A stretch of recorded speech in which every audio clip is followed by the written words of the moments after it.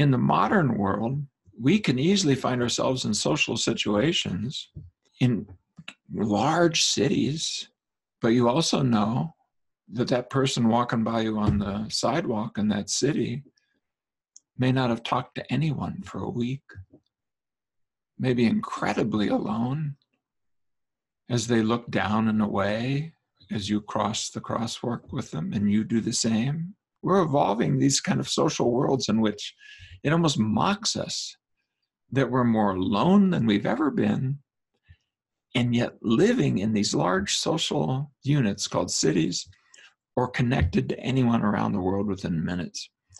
And that's new. That did not exist before. And we are not biologically prepared for it.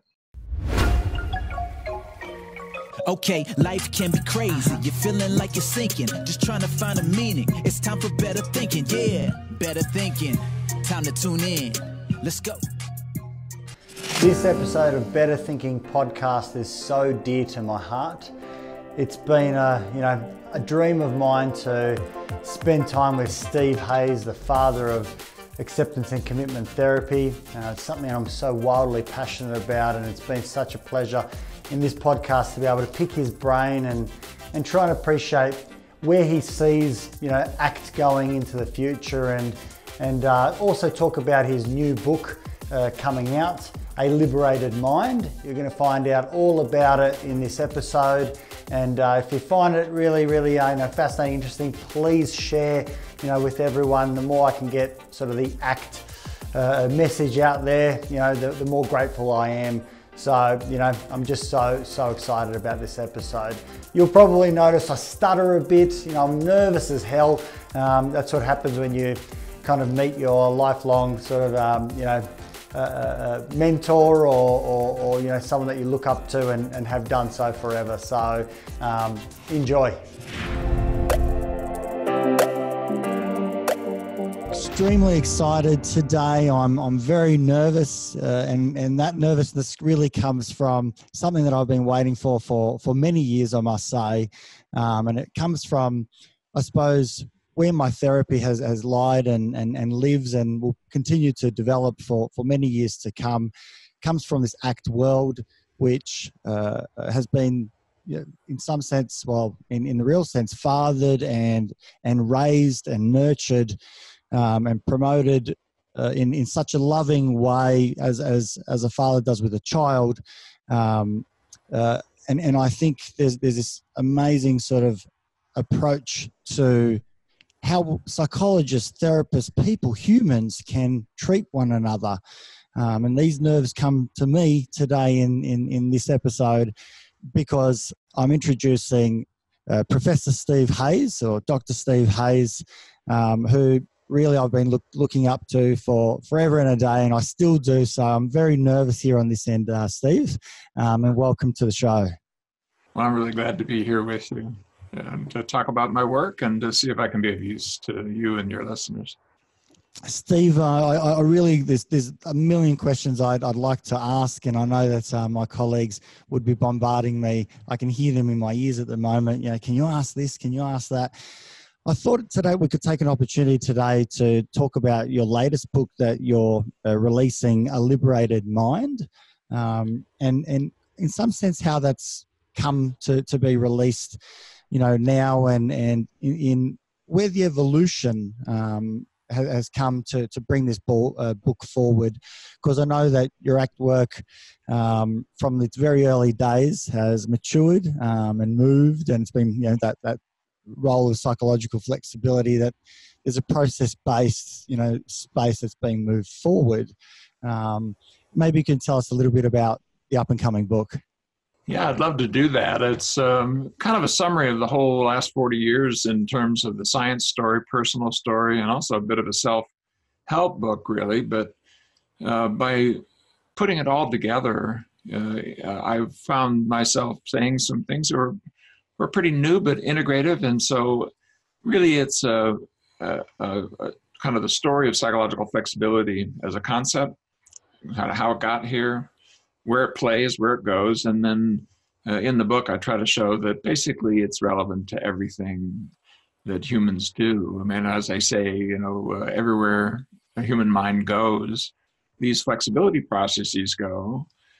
And there's a good reason for that. I think we're really talking about how this evolutionarily recent adaptation that we're doing right now, the language and cognition, symbolic thinking, sits atop more ancient biobehavioral systems in a way that creates opportunities and clashes, both. And if we don't learn how to manage that, it manages us. And so I think we're doing things in the modern world that are feeding inflexibility processes. We're paying the cost for it, literally, but beyond the financial cost, that's the cost in human misery, and then a conflict between peoples, and all of the things that we see on a television screen are fed by it. While at the very same time, as a culture, we're yearning for a different way forward, and we're seeking it out from our therapists and self-help work, and from our mindfulness retreats, and all of the things that are coming into the modern culture that I see as sort of attempts to create modern minds for the modern world that are creative and intellectual abilities that are created in the form of science and technology. We're challenging ourselves in ways that has never happened on the planet before. I mean, you can see horrific things live happening just with the computer that you carry in your pocket. You can see comparison of the most incredible sorts. You want to look at gold-plated doorknobs in some billionaire's bathroom, you can do it. You see the flow of judgment, of criticism, blame and shame, and the tendency of people to sort of channel themselves into media streams that reflect just their own particular judgmental line of thought, sometimes in ways that are very unwise, and repertoire narrowing and objectifying and dehumanizing. And you put those processes together. You put together exposure to pain, exposure to judgment, exposure to comparison, raise that up, and you've got a formula for human misery. You just couldn't do worse. I mean, if you really were a diabolical creature and your intention was evil, you couldn't do worse than that combination. It's not, I think, intentionally worse. It's sort of a side effect of what we've been doing in our cultural development. But now time's up, because if we can't learn how to rein in those processes and put the mind on a leash, learn how to show up inside your own history, knowing as you do, you're going to be exposed to a lot of pain and horror in the modern world, a lot of fright that, frankly, your grandparents didn't have to see unless they went to war or something really often. And even then they came home. And if we don't step up to that, I think it's going to swallow us up. So the book actually walks through that. And the exciting thing for me was just to see how it's developed, but also to discover that there's some really new things that we can say about psychological flexibility that makes it, I think, even more applicable to normal folks and to the therapy work that people do. You mentioned a lot about, I suppose, establishing how difficult it is to live in this world. Yeah. Do you feel that it's a different world that we live in? I know that sort of modern technology and life as it is today is very different than it was, even 100 years ago.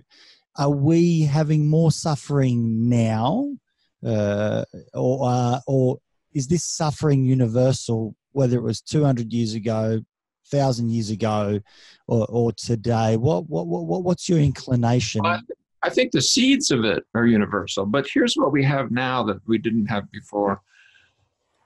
We're suffering amidst plenty. I mean, if you had to just pick a time to be born and you couldn't decide where on the planet, but you could decide when, you could not do better than choose right now. You couldn't. Because in every metric of human functioning, we're doing better, except for our behavioral and mental health. And so you're going to live longer. You're going to be exposed to less violence.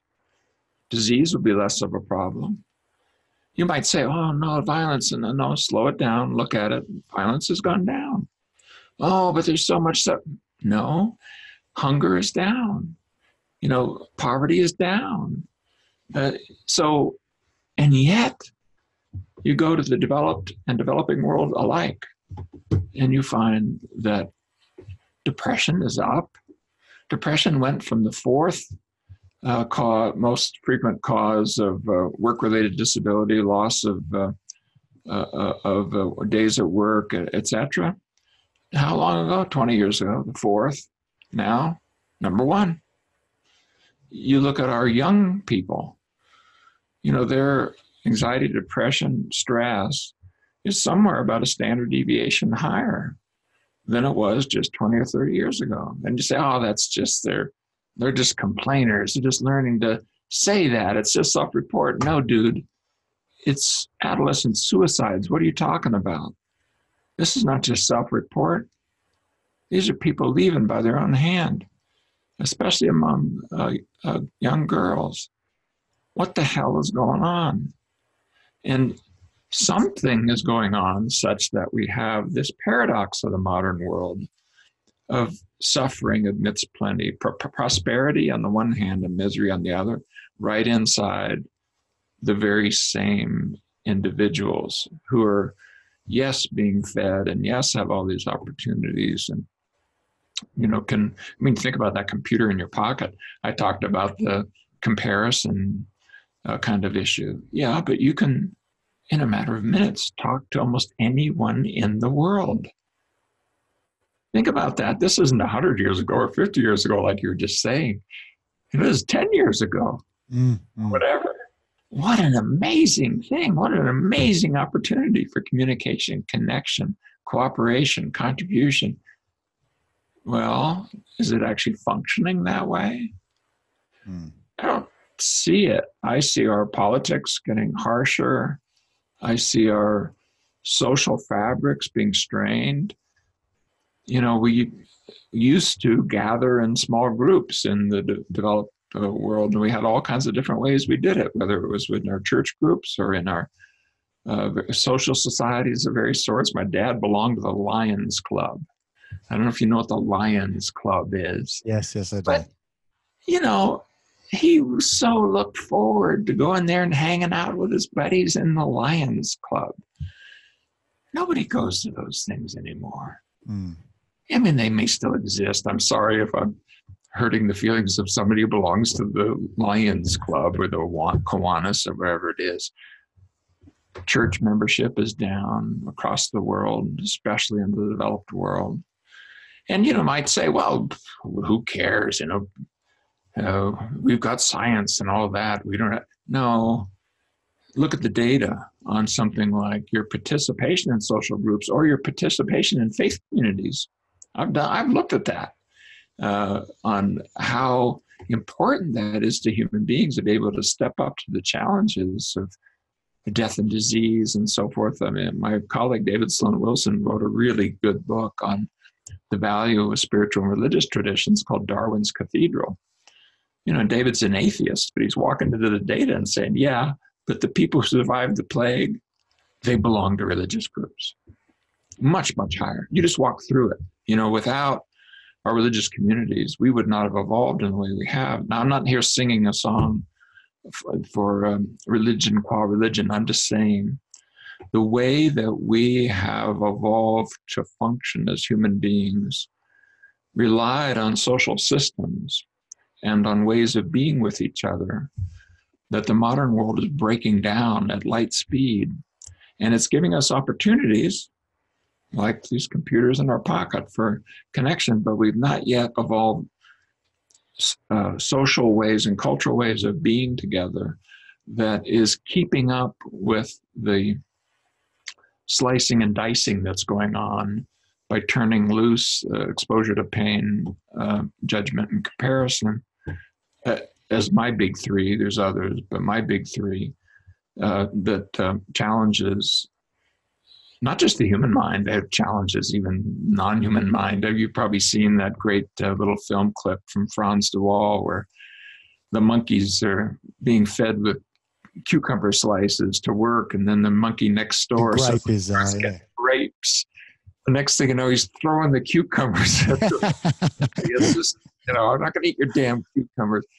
and it's in the biblical stories, the workers in the field and so forth. And this tendency for comparison to overwhelm us. So the things we have that may be perfectly adequate, our little computer screen and our little music setup. And next thing you know, you're looking at the gold-plated doorknobs and feeling like you don't have enough. You're looking at the Instagram posts of these wonderful outside lives of the people around you, and inside you feel empty. Of course, you don't realize that you're seeing their outside life, not their inside life, and you compare your insides to their outsides. But it's, I'm just giving little slices and examples of the challenge that the modern world gives us.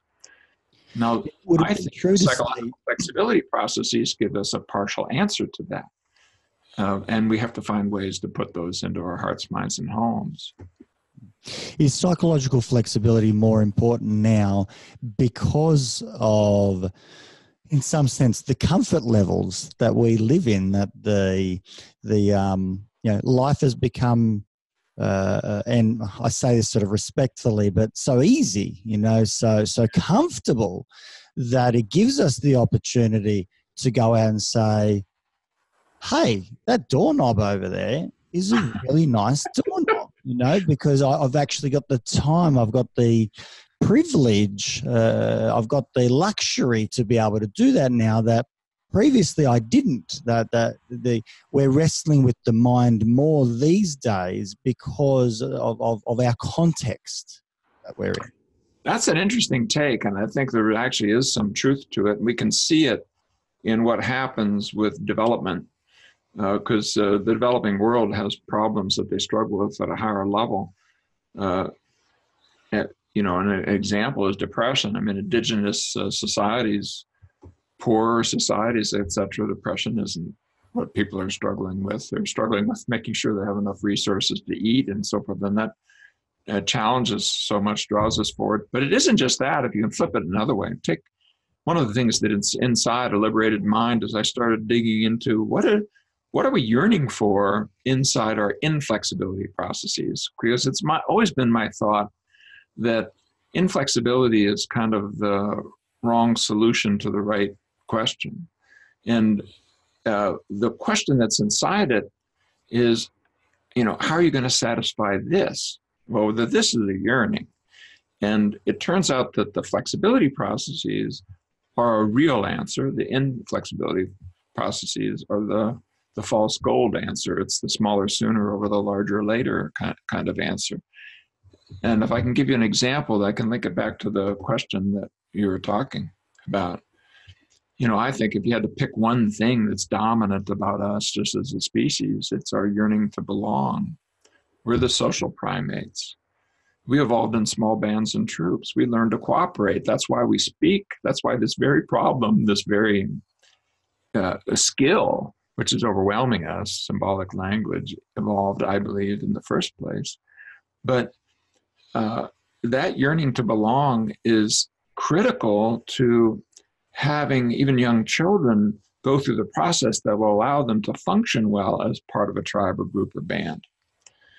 Well, in the modern world, as we slice up all these social groupings, and as our mobility, for example, allows families now to live anywhere. I mean, I've got 4 children, ranging in age from 14 to almost 50. They say, I've had children in the home for 55 years straight by the time little Stevie goes to college, which sets a world record. Of course, you need multiple wives to do this, but we won't get into that. It's not my fault. They throw me out.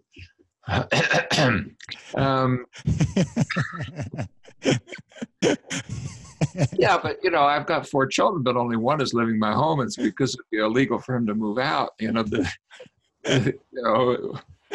One's in Colorado, one's in California, one's down in Los Angeles. So, that's the modern world. We're used to it, aren't we? We're just kind of used to it. Well, what do you mean used to it? How new is that? You back up 200 years. That's happening. And for all the thousands of years that we evolved, that never happened. I mean, occasionally, maybe the you join the other tribe or something, or you get raided and you get pulled away, all those kind of things in these warring bands. But no, we evolved to live together in small bands and so belonging. Take that issue of belonging, which is so critical for us to be able to function. We yearn for it from birth. From birth. If you look at the eyes of a neonate, when your eyes locks with that brand new born baby, the baby starts dumping endorphins. They come in biologically ready to sort of get addicted to the eyes that they're going to see through these natural opiates. And of course that would have evolved because it's so critical for that baby to follow the eyes of others and to see what they attend and to connect. And we even have eyes that allow that easily to be done. We have whites around our eyes. We're the only primates that do that and that have that. And so that the baby can even see where mom and dad are looking from a distance. They don't just have to look at, as a gorilla baby might, as to where mom and dad's head is turned. You can look where your eyes turn. The baby will look. So here's my point is, in the modern world, we can easily find ourselves in social situations in large cities, ginormous cities that, that too evolved only in the last 100, 150 years. You have 50 million people in a city. I mean, I went to Beijing, you could drive for like hours and see nothing but roads and Mercedes. Incredible success going on there compared to what I saw with ox carts 30 years ago when I visited.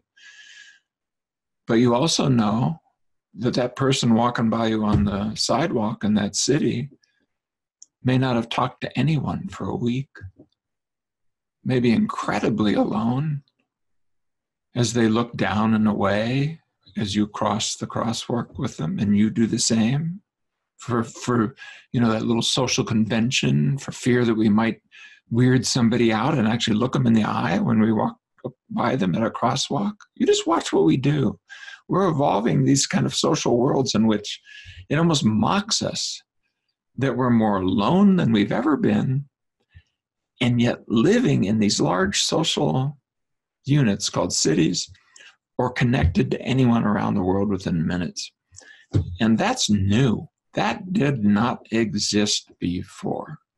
And we are not biologically prepared for it. If you really want to crank up stress-related hormone and you want to, start getting epigenetic regulation of stress-related genes in a way that's going to shorten your lifespan, you want to pick the single thing that you could do that would do that fastest, just create aloneness. Create alienation, disconnectedness, and aloneness. And you can do it not just physically, you can do it symbolically. You can be sitting in a crowded room and you can do it. And so... And that's powerful, the fact that it can happen symbolically. Symbolically. Isn't that crazy? And it harnesses, I was looking at some of the underlying neurobiology of this. That conceptualized self of, I'm alone, I'm unlovable, nobody really wants me, that kind of thing that could be happening even amidst people who are thinking the same things and yearning to talk to you, but you're not going to talk to them because we have this little social agreement that you don't freak each other out by saying hi even to strangers, etc. That whole kind of thing. What happens is there's actually neurobiological structures that start filtering out our sensory motor information that contradict that self-concept. And so you begin to biologically create a world that fits the conceptual world, that fits the socially created sort of artificial world in which you're alone, even if you're in a crowded room. And so it's almost like these systems conspire against us to see what's possible. And so the thing that I wanted to add to what you just said going back is it's not just that kind of, there is a little piece there of, we could afford to sort of make ourselves miserable in the developed world. But the other part is that we really have lost something. If you go to a tribal. You go to Sierra Leone, let's see, and look at how they stepped up to the Ebola crisis. And man, everybody knows everybody in those villages. They're talking all the time. When you go home and you open your apartment door, wherever you go, you might not even know the name of the neighbor next door who's been there for 4 years. You know, that's different. And we didn't evolve for that. So as what I've discovered in writing A Liberated Mind is that really what we're doing with the flexibility processes is we're connecting ourselves up to deep yearnings. I know I'm on a bit of a long rant, excuse me for this, but the sense of belonging, for example, if we're not going to get belonging the easy way that you would have in a tribal society, we better do it by marshaling those kinds of consciousness that began when your mom looked in your eyes and said, "You sweet baby." We better find the interconnection there between us in consciousness and connect with that so that when we do pull up our computers in our pocket, that we really feel as though we're connected to a human being and we're not interacting with a robot or a screen. And that's part of what the mindfulness work does, is it helps us find this kind of sense of consciousness that is inherently social and goes across time, place, and person, this perspective-taking sense that allows you to take the perspective of another. Maybe in our conversation, for me to have a little bit of a guess as to what you might be feeling, as you might have a little bit of a guess as to what I might be feeling. And that does begin to heal some of the aloneness I think we've created with technology. How do you address that aloneness in a liberated mind? I know that a gentleman, Johann Hari, has spoken about how we might go out and treat people with drug and alcohol addictions, and in his research looking at it, bonding was the primary feature of how we can treat these people, rather than incarcerating them and rejecting them from society and calling them addicts or junkies or whatever derogatory language that we can put on that. We rather act with love in some sense and compassion and bond. We create bonding for them, meaning, purpose, togetherness. How do you look at that in your book, and I suppose from your studies over the last 40 years? Well, I'm trying to do two things, actually, and in the book it talks about both. We can't just deal on the psychological side. We have to deal on the social side too. And I think if we just deal on the psychological side, we tend to almost blame people if they feel connected. I think we have a tendency to look at things that are based on stigma, objectification, dehumanization of all the kinds of things that we put into the modern world through bigotry and bias, for example, and sort of say, tag, that's your responsibility to fix that psychologically, you, the recipients of that. No, it isn't. It's our social responsibility. So don't forget the social context. But walking into a place where we can create those more positive social contexts requires also that we do the work within, that we do the psychological work. And so it's a 1-2 punch. So belonging, for example, I think is helped by letting go of the conceptualized self and your attachment to it. It could be a negative concept, the one you just mentioned, I'm the addict. It isn't just that people are throwing that at folks, people internalize that. And if you look at the internalization of stigma, it predicts long-term bad outcomes in the area of drug and alcohol. For example, what you just mentioned, the being on the receiving end of enacted stigma and then internalizing it as a toxic kind of process. So we want people to sort of let go of their attachment to the conceptualized self. But that includes on the positive end, I'm the greatest of the great and the grandest of the grand. Nobody's better than me. We see this on our television screens too. We're seeing this incredible rise of narcissism and applauding it, even celebrating it as if it's a healthy thing, and it's not.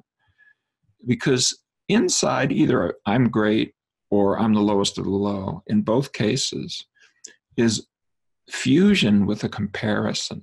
If you think about something that is characteristic of you, like I'm smart, it doesn't take very much thinking to realize that you're also saying I'm smarter. Smarter than who, dude? Than all of you. Well, how connected are you going to feel with people when you're doing that? When your very self-identity is a comparison between you and how you conceive of others.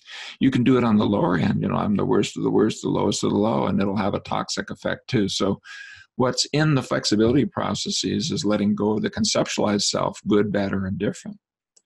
And instead coming into this kind of witnessing and observing sense of self, the part of the I hear nowness of awareness linked to this ongoing process of observing and describing your own experiences inside and out. That sense of self will allow you to go behind the eyes of another, to have compassion, as you mentioned, to be able to react emotionally when you take the perspective of another. And those are critical to being able to put things into the modern world, like empathy and connection. But it requires one more psychological flexibility skill.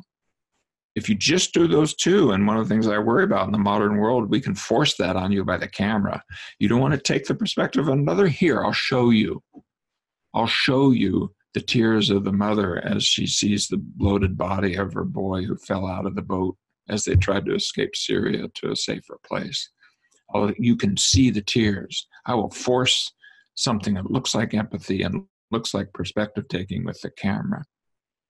That's not enough, because if you then don't run away when it's hard, you don't have the trifecta you need to be able to step into a non-judgmental and compassionate place of taking perspective, feeling what it feels like, and not running away when it's hard. So the flexibility processes that allow us to connect with others, of perspective taking, that kind of emotional reaction, but also reining in experiential avoidance.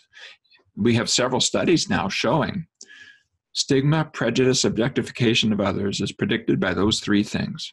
If you can't take perspective, you don't feel what it feels like, or you run away when it's hard, you objectify and dehumanize people.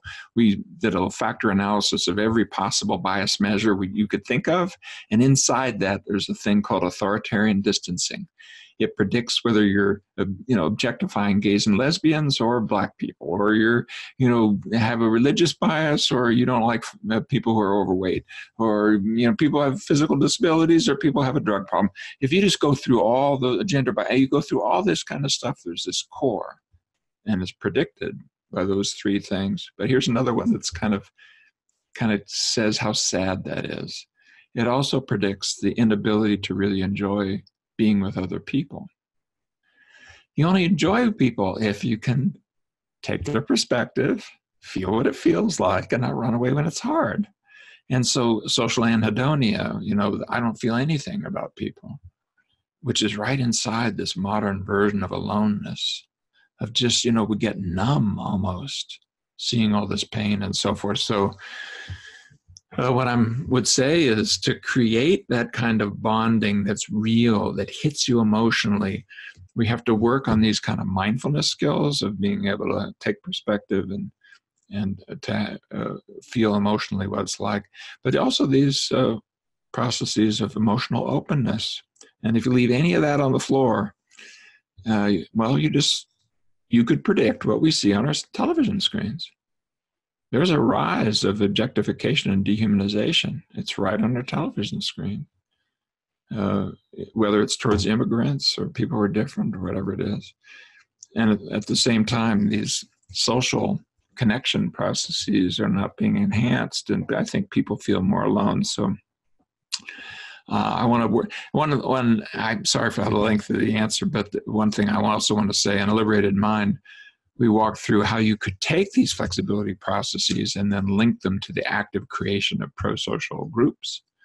And I'm working with my colleague David Sloan Wilson, who's an evolutionary biologist, and some other psychologists around the world, Paul Atkins, particularly at Australian Catholic University, to put Elinor Ostrom's Nobel Prize winning design principles for how pro-social groups manage their forests and lakes and rivers and streams, and putting them into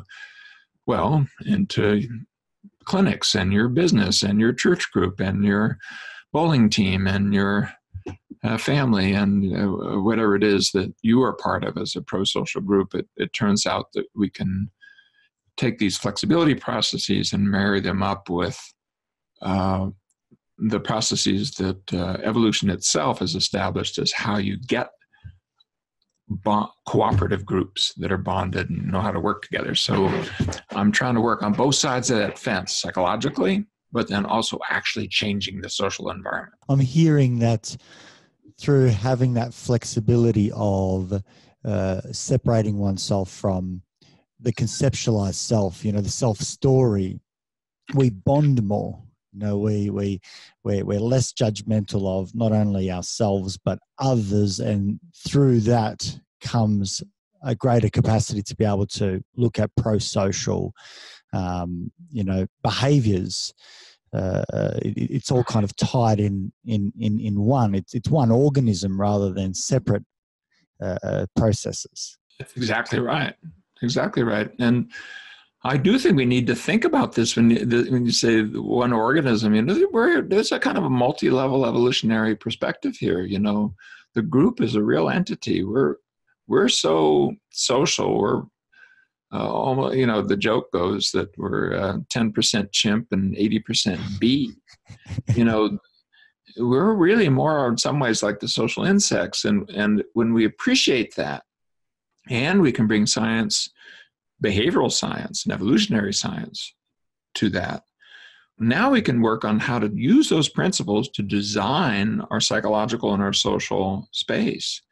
And that's never been tried on the planet before. We're using our science and technology to put computers in our pocket, or maybe have drones land you your Amazon package on the porch, which is all great.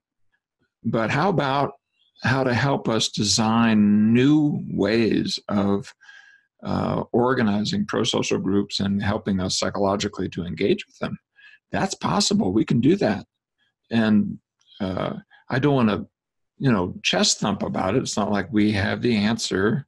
No, we have the question, and we have some answers, and they're good enough to win Nobels. So they're not like dumb answers. They may not be, the perfect final answer, but so these, as we get in more into processes, and this is one thing I'm really proud about, excuse me for if you allowed a little bit of pride about the ACT work, is that because we focus so much on processes, these flexibility processes, we can kind of put that knowledge out there for people to use in different ways. It doesn't have to be like ACT uber alles, that everybody needs to be seeing an ACT therapist or something. It's nothing like that. These processes are right in this very moment between you and I.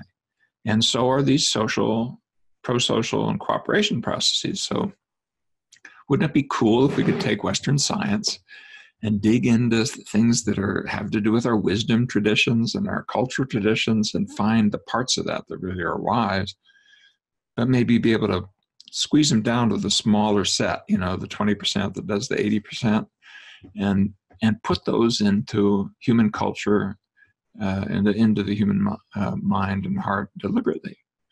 We do that through therapy because people are so miserable they ask for it.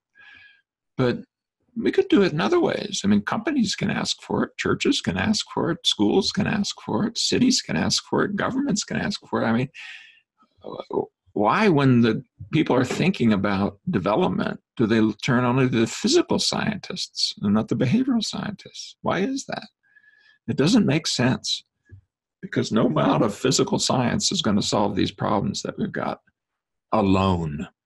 You pick anyone, global warming, you can have the most, ecologically sensible car, and you can still, drive it enough miles, for example, or build it in a way, or not do other things such that we're going to have global warming anyway. It's going to have to be worked out with the behavioral scientists at the table. And I hope we're on a trajectory where that becomes a more normal thought for business, government, industry, etc. If you were at the table, yeah, and you had that opportunity to offer, one or two ideas from a societal level, what are the sorts of things that you would offer as, talking points, at the start of that conversation?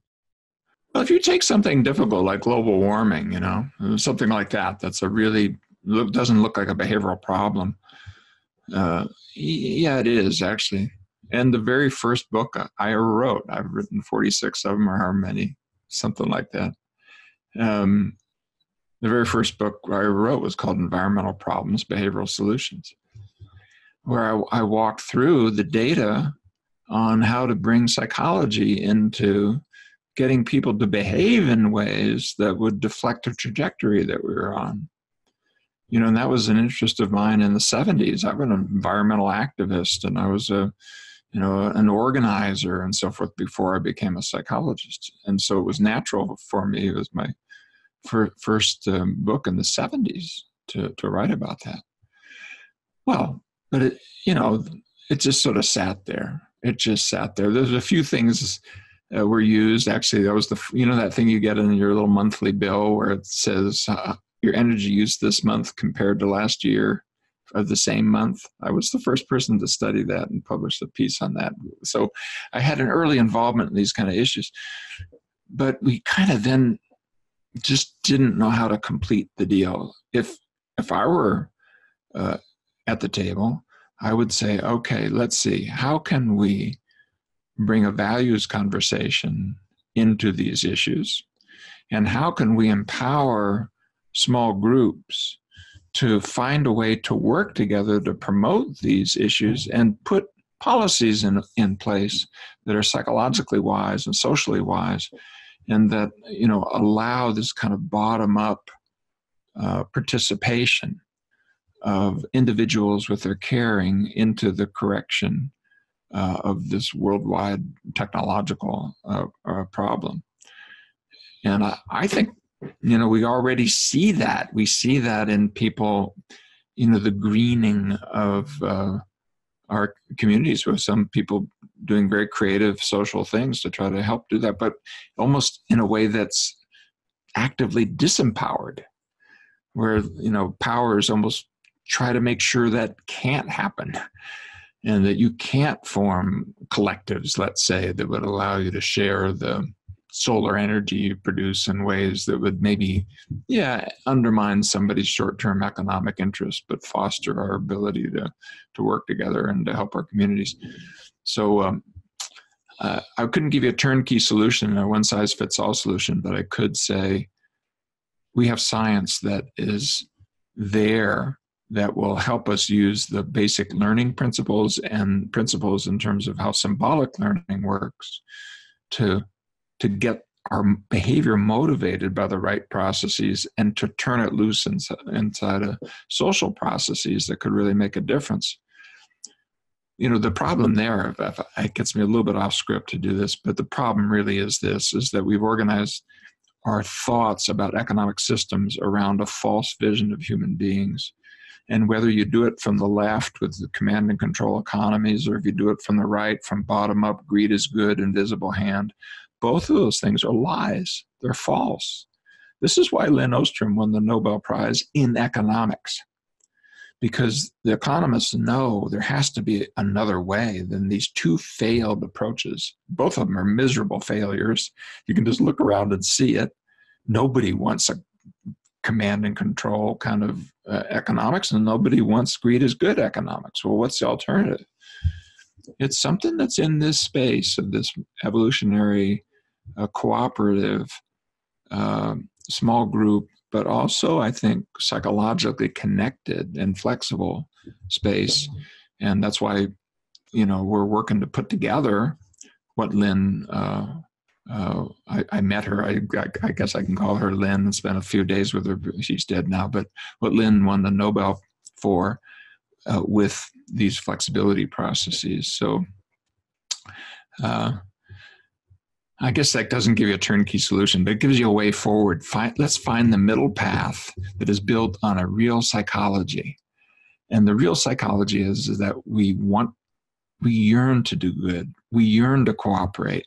And yes, we will become selfish if you create a social environment in which you can't safely cooperate, or if you feed psychological processes that just through our symbolic processes make us feel as though the only way to self-soothe is through self-aggrandizement.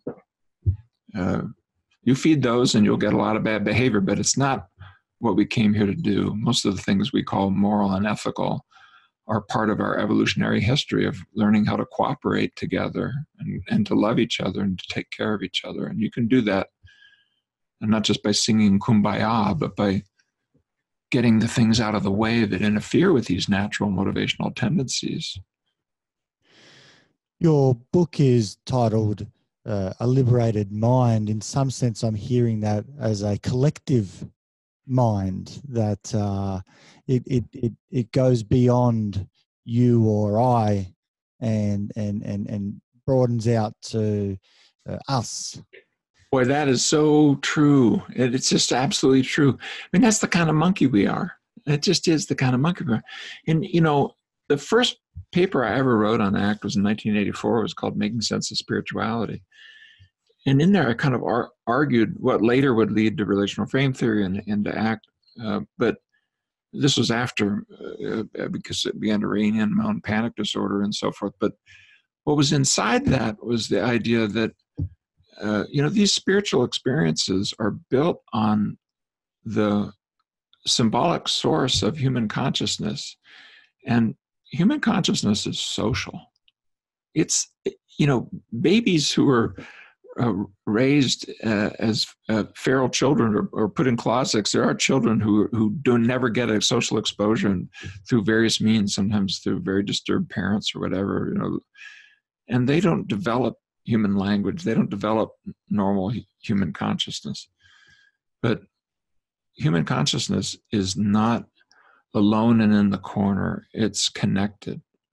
It isn't just I, it's I, you, and it isn't just here, it's here, there, and it isn't just now, it's now, then. You can imagine what it's like to be in that boat of Syrian refugees trying to escape violence. You can imagine that. You can take your consciousness and put it in a war zone. You can go forward and say, it was 114 degrees in France. It's going to be 116. It's going to be 118. Are my grandchildren going to be able to live? I mean, you can put your consciousness in the minds of, or in imagination of children who are yet unborn, and wonder, what kind of a world are we creating here? What are we going to leave for our children's children? Our children's children's children. And I think our capacity to do that really is who we are. It's why we succeeded. It's why we go everywhere. And, from all across the planet and imagining how we can go into outer space and stuff, we're using the fruits of thousands of years of cultural and psychological development. But it's all built on this social monkey called human beings. So I've written a paper arguing that even a single word, just having a word for something, is a social act. Because it's only, I argued, because cooperation came first, that we would have evolved symbolic learning, because the core of it is the bidirectionality of an object gets a name, then I say the name, you orient towards the object. 12-month-old babies will do that. 6-month-old babies won't. Yeah, but if you go into a 6-month-old baby will understand intentionality even before then. And the way I demonstrate this in workshops is I hold up an object, I ask somebody to make a sound, and they do, and then I hold it up again and I make that sound as if we just gave it a name. And then I give the object to someone in the audience and I make the sound. And they look at me, and universally what they do is they give me back the object. we're the only species on the planet who does that. Word, having an object with a name, you say the name, you get the object. We're the only species that does that. The language-trained chimps, so-called, don't do it. I mean, Sherman and Lana, the pride of the Atlanta troops, of Sue Savage Rumbaugh, Dwayne Rumbaugh's troops, don't show symmetry.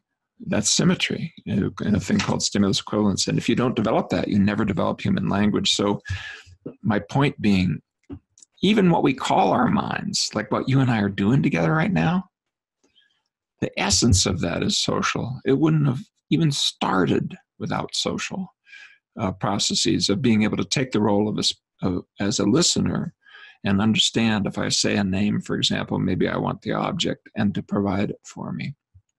That probably happened in troops of human beings or hominids, depending on where you draw the line. Even before we developed it out into normal symbolic language, we probably started with at least some sort of sign, object, sign symmetry. It's the simplest relation. It emerges earliest in children, and I think it probably emerged earliest in human culture. But what drives it is the cooperative nature of us as human beings. So that's how basic it is. It's we're social to the core. If you were the last person on the planet and everybody else was gone, you'd still be thinking about, oh, I wish she was here to see it, or maybe I'll write it down and someone later on will find it. Or, I mean, you will be living in a social world that's in your head, even if it is completely removed from existence. Is that symbolic understanding in some sense tamed by being socially connected? That the more bonding I have, the more references I will experience or gain from others to help me untangle from that symbolism. Is that a potential hypothesis that people who are connected, bonded, fare better because other people are able to, in some sense, give them those perspectives or new reference points or guidance or model new symbols for whether it be for the language or for their own language in their mind? There's some data that would support that. It's an interesting and creative idea. We do know that kind of social support, for example, helps us a little bit with fusion processes, with these kind of excesses. One of the ironies of talking the way I was just talking is that if symbolic language started as a form of cooperation, it soon enough became a form of problem solving, which is also socially useful. But then it also became a story, a way of telling stories, but also of conceptualizing yourself, but also conceptualizing others. And there we are. We're off to the races. Sure. Yes. So it's one of these maybe unintended effects of an evolutionary process that initially had a bonding or cooperation purpose as the primary driver. And that's probably why it spread so quickly throughout the human community. But it then moved in a different direction, which has created this kind of evolutionary mismatch where, we live inside our heads. We walk through the busy streets of our cities feeling alone. We objectify and dehumanize others using the very instruments that our minds created to allow us to see their experiences. So what that tells me is, let's go back to basics, like those social values you're talking about, kind of put our feet to the ground. The word humble means dirt. You put your feet in the ground, get a little more humble and maybe a little less self-aggrandizing, a little less connected to your stories, and a little more interested in connecting to other people and to their experiences, which is, I think a lot of the work that we do inside ACT and the acceptance and mindfulness work is focused on going beyond the analytical, judgmental mode of mind to issues of felt sense, emotions, bodily sense, mindful awareness, but also into issues of social connection, participation, values, community.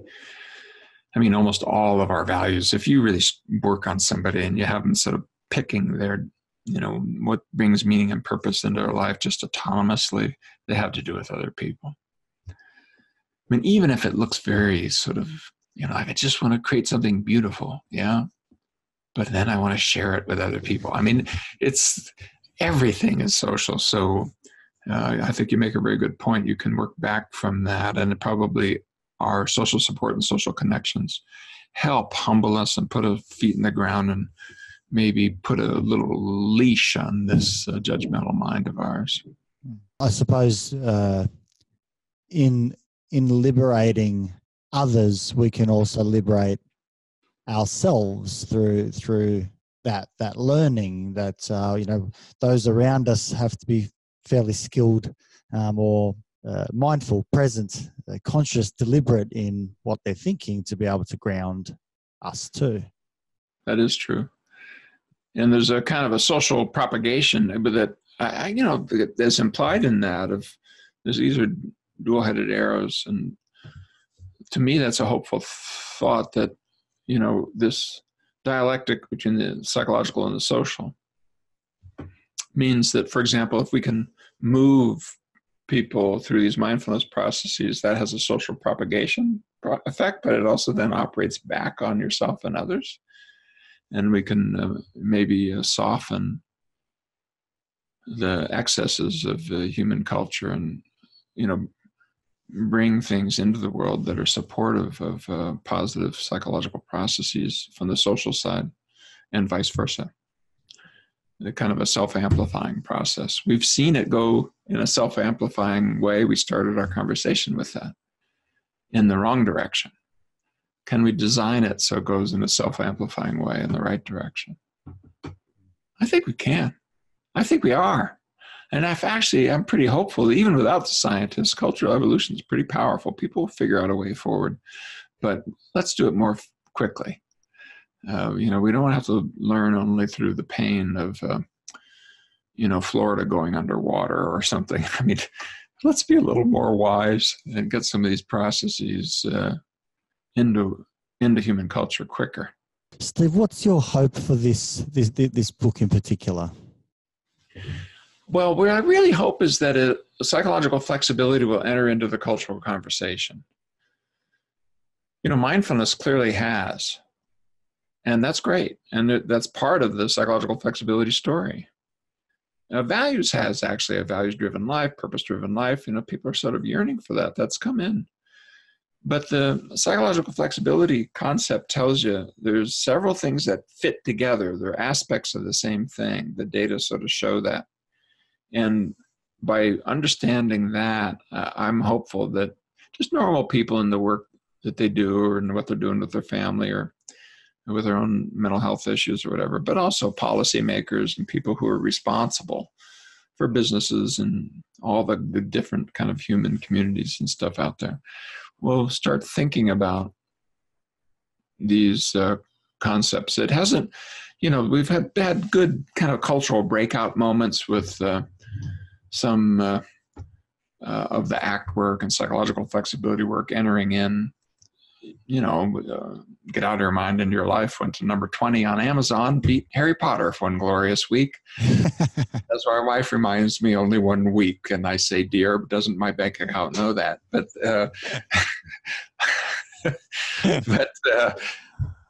we've had people when they've seen it, sometimes things have, okay, I see something in there. What I hope for this book is that it's serious enough and broad enough. I mean, we're sitting on 3,400 studies now, 300 randomized trials of ACT, about 300 or 400 studies on relational frame theory, about 1,000 studies on psychological flexibility processes in a specific way. I mean, it is an enormous database now, and it's, we're getting a new randomized trial every 5 days. We're getting a new study on psychological flexibility or its aspects, a couple every single day. So I'm sorry if that sounds grand and glorious. I didn't mean it. I'm just that way. I meant like we know a lot. Not everything, but we know a lot. And it isn't a simple story. It isn't even like some of these processes. There are times where inflexibility is helpful. We know that now. There are times when fusion is probably helpful, when experiential avoidance is helpful. But so it's not kind of decontextualized, just, do this only and life will be great. No, there's many other things to do, and everything has a time and a place. Sort of it's a yin yang thing. There's that little spot of the dark inside the light and the light inside the dark. Remind yourself it's never 100%. Nothing's ever like that.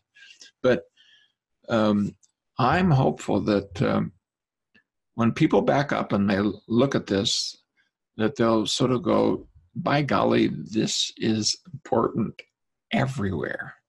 At the last part of the book, I walk through, mental health and depression, anxiety, stuff like that. But then I walk through diet and exercise, or social connections, or sport and recreation, and organizations, running your business.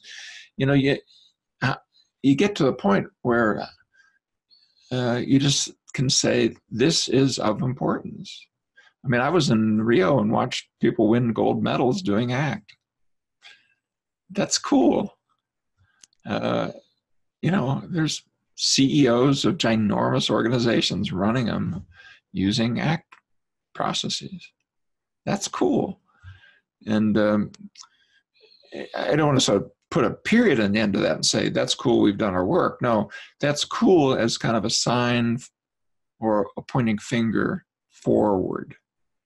And if people do get a liberated mind and they know anything about ACT, they're going to see a whole lot of new stuff there, because we've been trying to link this up now to these underlying human yearnings, what that means, to really making these process reads.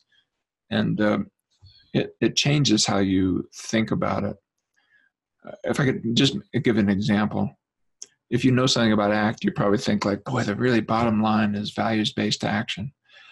And I'd say, yeah, that's right. That's the bottom line. But don't forget also that we are the creatures for whom a yearning to be competent is characteristic of it. Not just a yearning to have self-directed meaning.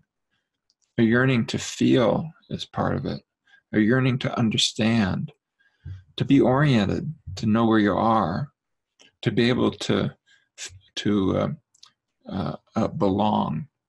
And so what's in A Liberated Mind is some new material on how these core motivations of human beings are involved both in the inflexibility processes. They're sort of human yearnings mishandled, almost always because of the evolutionary mismatch between the problem-solving mind and the other parts of us. And these flexibility processes, when you learn how to put the mind on a leash and refocus on what you're trying to accomplish. So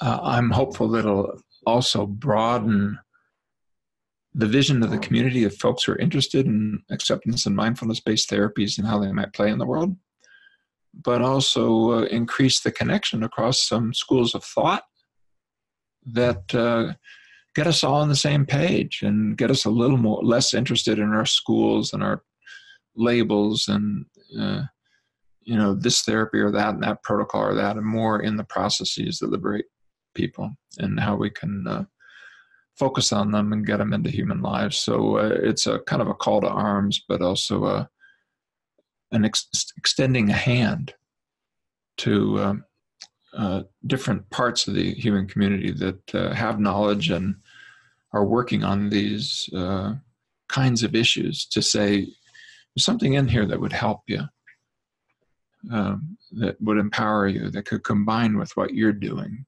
You don't have to stop what you care about. You can add this and accelerate human progress.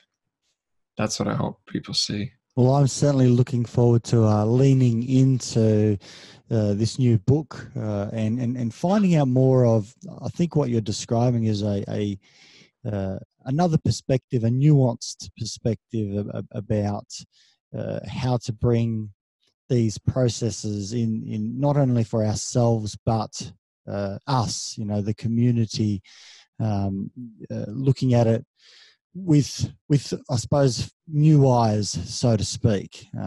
Trying to see greater depth. How are people able to find, get their hands on A Liberated Mind? Well, it's already up on Amazon. I know it's not the only bookseller there, and it's crushing all of the small bookstores, but it's available basically almost anywhere around the world. There's a number of translations, already 18 that are under translation. The only one that will be released at the very same time, August 27th, I believe, is the one in the UK. So in the US and UK at the end of August, it'll be available in bookstores and through all of your various online retailers. And around the world, most of the major languages within a year or so will have a translation. Fantastic. And on your website too? You can certainly find the link on the website. And, if people want a quick little introduction to ACT and want to go to my website, stephenchayes.com, I'll send them out through an autoresponder, a little 7-item, one at a time. And I don't spam people, but I do reach out to them. I send out little newsletters and things like that, so that if you go there, you don't have to give up your email address, but if you do, then I can send you those things and stay in communication with you. That's stephenchayes.com. Exactly. Lovely. Stephen, I don't know how to thank you enough, not only for the work that you've done to date and, in terms of this ongoing work. I can't wait to get my hands on this, because I really do feel inspired speaking with you, and you really do live and breathe, what you've offered as an idea to the world, not only you and your colleagues. I think there's a lot of people who've done incredible, work and continue to do it as a collective, and I think there's more and more people coming together, from that first seed. That's probably, in some sense a distant memory, but, also so, profound in where it's come with all the research that you've described. So really, really appreciate you taking the time. I know that you've got family obligations to attend to, and your values, you're balancing those as we speak. So when you say those processes are always happening, they certainly are. So thank you very much for your time. Well, thank you for the opportunity, and I look forward to supporting your work again in the future, and hope that it's useful to those who were listening. Absolutely. And I'm sure we'll reach out again at a later date to have you on for maybe another further examination of, the ACT space. Take care. Cheers.